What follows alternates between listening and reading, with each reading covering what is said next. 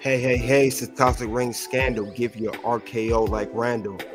Today we're going to talk about when the USA Network threatened to cancel WWE Monday Night Raw. Now, this was back in the late 1990s, during the Attitude Era.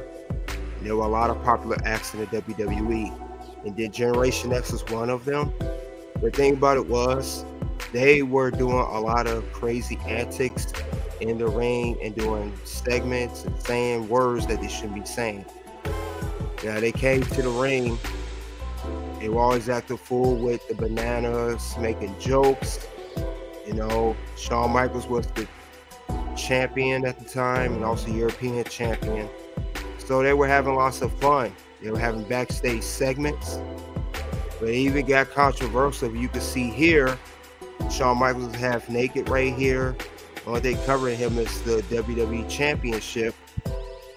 But Triple H did an interview a while back, and he stated that USA Network had to tell them to stop saying certain words after the WWE Raw is War part, then the War Zone, after 9, 10 o'clock at night, or 11 their time.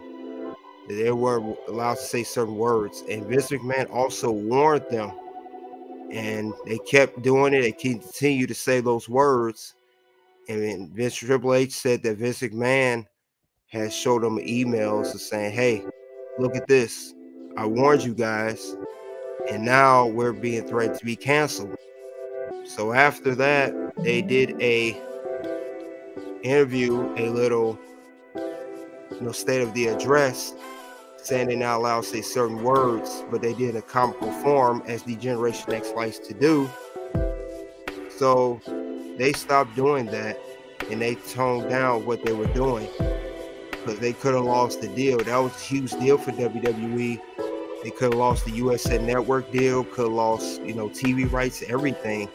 They would have nowhere to network their broadcast of WWE Monday Night Raw. And also know, this was before WWE SmackDown. That debuted in 1999, and it first debuted on UPN. So they had no other shows at the time. So this was very, very big. This is why Monday Night Raw is still the #1 flagship show for WWE today. It's been on so many years. It debuted in 1993. Just had 30th anniversary. Still going on today. But Generation X, they were very monumental, but they were taking it too far, pushing the envelope, saying things they shouldn't be saying on air TV. These are lots of people at the time that are tuning in. The demographic was very, very good. It wasn't just young adults watching it, was little kids watching it, as I was one of them at the time. So this really affected the viewership for those saying those words on TV. As WWE, it's nothing like that today, but back then it was like that. And Triple H stated that stuff had to be stopped, because Vince McMahon got tired of receiving the emails and all, how upset the network was and what they was doing. So they had to change it up. But nonetheless, the Generation X is still one of the best groups, best stables of all time. Alongside other groups like NWO, the Four Horsemen, Fabulous Freebirds, they're up there. But that was the time that the USA Network threatened to cancel WWE Monday Night Raw. And thank God that never happened. They still going on today. And you guys let me know in the comment section below what you think of this.